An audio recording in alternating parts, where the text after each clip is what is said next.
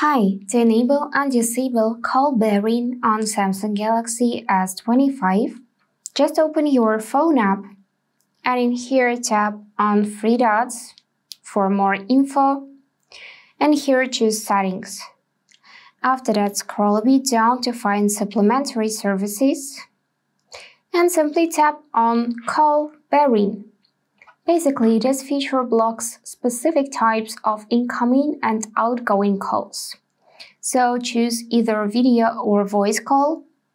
Let's pick voice. And here you can customize it for outgoing calls and incoming. For example, if you want to block all incoming calls, then tap right here, so the switcher would be green. If you want to disable it, tap it again. And you can do it with outgoing calls as well. For example, we can block international calls except home. For that, I'm just gonna tap it, wait a few seconds and go back. Let's tap video calls and here we can do the same thing.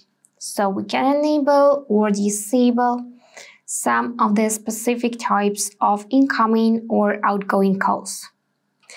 And that's it for today. If this video was helpful, please subscribe, like and comment. And I wish you all the best. Bye bye.